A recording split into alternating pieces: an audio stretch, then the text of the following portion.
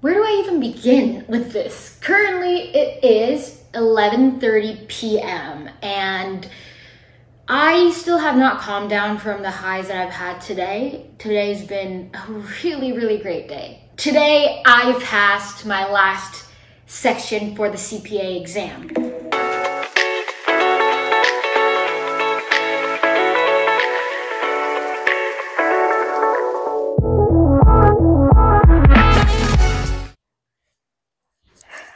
Okay, so it's been a couple of weeks since I've out of my score and filmed that intro where I was definitely not articulating or composing my thoughts well.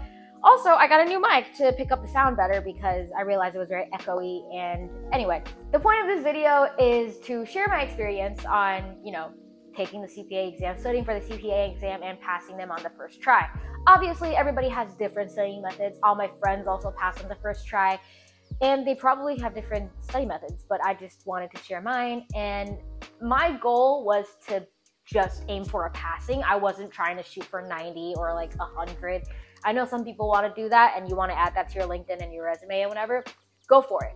But the point of this video is just to share what is the minimal fastest way that you can study to pass. And obviously this is not the best system or whatever, it just worked for me, so take it with a grain of salt. Step 1, figure out what the order of the sections you want to take. You might need to plan out what you're doing for the next year just so you can schedule around the sections. So for me, I took audit, reg, FAR, and then BEC. I knew I was going to take BEC last because everybody said that was the easiest, and I knew I was going to be working, so I can't really study for the hardest ones. I wanted to start off with audit because that was like the second to last easiest, so I had like some groove going into it. Like my first one wasn't the easiest, but it also wasn't the hardest, so I could ease myself into it but also not slack and feel like it was super hard on the second one.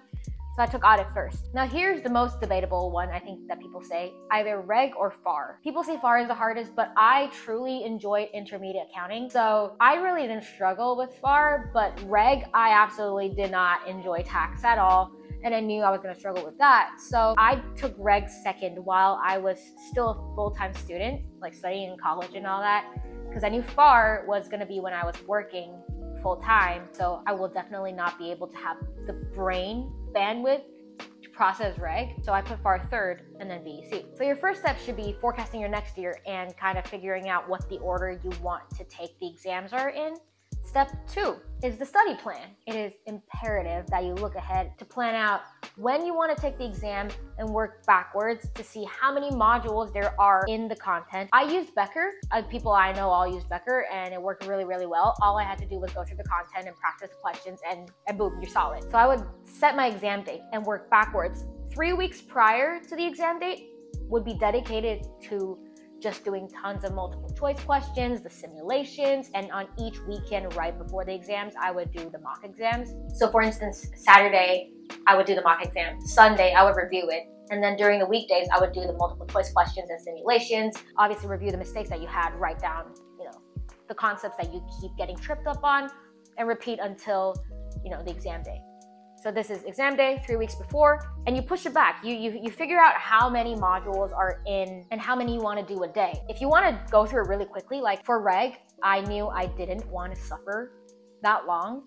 So I actually crammed the content in like 3-4 weeks, which meant I was spending 6 hours to 8 hours at the start just doing like, I don't know how many modules. And obviously that burns you out really quickly. So I adjusted for FAR and the other ones where I would just do 1 module a day when I was working and stuff. And obviously 6 to 8 hours is not very smart. It's a marathon, so I don't recommend that. But if you're trying to cram it in a short amount of time, go for it. So yeah, that was the plan going backwards. And now going forward, you're gonna have your day 1, day 2, day 3, and you just follow the plan that you set out to study, like how many modules, what are you gonna be doing, etc. 3 weeks before the exam, your first mock exam, right? You're gonna do the multiple choice questions and the simulations.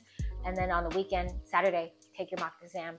And then Sunday, I would review it, and then repeat the next week, and then take the exam on the 4th week. Step 3, here's how I got through the Becker course content. If you set out saying, well, I'm gonna do 1 module a day, I don't think that's a great plan because some modules are super freaking long, like an hour, and I think the longest one was like an hour, 15 minutes or something. If you include the multiple choice questions and the simulations, then it goes longer. And then some modules are like 15 minutes. So I would say look ahead and kind of budget about an hour of lecture a day is a good way to go, I think. And Becker has lectures, multiple choice questions, and then a simulation within each chapter. And at first, I would study each module like step by step, but then I realized that was not the most efficient way, and I kept feeling so defeated when I got to the simulations, because a simulation is very comprehensive. If you're just on the first few modules, you're not going to get the whole picture, and you're going to be missing some things, and you can't fill out the simulations, and you feel defeated, and you want to quit. Eventually, for the last 2 exams, I adjusted where I would do the lectures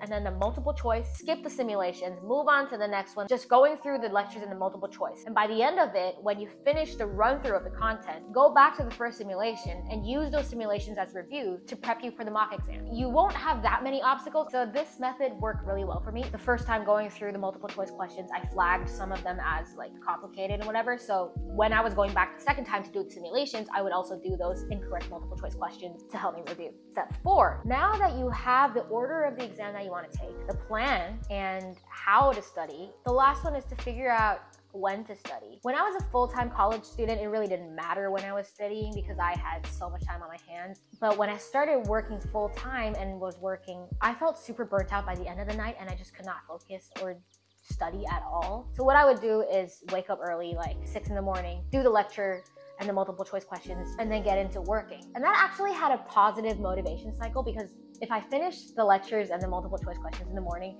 I had a phenomenal day because I knew I was going to be fully focused at work, and then after work I could do whatever the heck I wanted. Granted, I do have to sleep at 10 to get that 8 hours of sleep that I need. So if nighttime study works for you, go for it. If morning works for you, do that. Just basically figure out what's the best time for you to study every day and stay consistent, because that gets you the best results. Step 5 is the mock exams. I think Becker recently switched from 3 mock exams to 2 mock exams with 3 mini exams.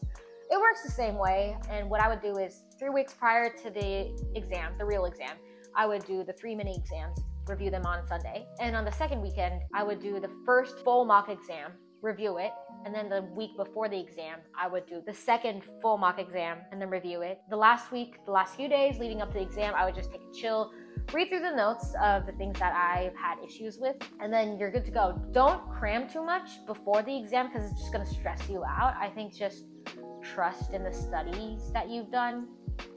Becker does a really, really good job. So I think if you just follow a plan like this, it can't go wrong. If you're fully engaged in lectures, doing the work of the multiple choice questions and reviewing, going back to do the simulations, do not skip the simulations. I know I'm guilty of this as well. Like, the simulations are so long and so like tedious and whatever, so you want to skip them, but don't, because they're super important. Okay, so to summarize with these props, step 1 is to plan out what order you want to take the exams. Step 2 is to look through the table of contents and the online Becker thing where it actually shows you how long the lectures are, like 15 minutes, and then multiple choice. The multiple choice projection minutes are not correct at all. Usually when they estimate 70 minutes, I'm like, oh my God, this is so long, but I actually just finished it in 20 minutes. So that's not, just look at this, right? And just sometimes budget 1, 2, depending on the Becker hours online, just go for that. That's the study plan. Step 3 is to go through the lecture and multiple choice and then move on to the next module. And step 4 is to figure out when is best for you to study and stay consistent. 5, mock exams. And just to show you a little bit how hectic my notes actually are, these are the notes of my BEC things, concepts that I was confused about or, needed some extra reminders. So you can see, like, I wrote it down the first time. When I finally remember the concept, I would do a tick mark. If I still don't remember, I'd do like a circle or something, just as a reminder that, oh, this I'm still having trouble with. And the last thing is to highlight right before the exam. I cannot believe I almost forgot final review. This is Becker's final review, and it's pretty optional. Some people don't think it helps, but I think it do. But I think it does, because it's like a high level over the things that you pretty much must know. This is probably the book that I will look at the week before the exam. Oh, and last thing, remember to budget in buffer days, because there are going to be days where something unexpected happens or you just can't study. So make sure to add in like a couple of buffer days between, like maybe like 1 buffer day, catch-up day between each section transition, So hopefully that helped. I know I kind of rambled a little bit. Whether you're just starting out on your CPA journey or right in the middle of it or almost done, congratulations, you're almost there. Good luck on your CPA journey. And if it helps, I've dropped a link in the description of my BEC study plan. And if you found this video helpful or liked this video, please give it a like, Subscribe if you want. I post so many random things that I don't even know what I'm gonna post next. So yeah, good luck on your journey. Okay, bye.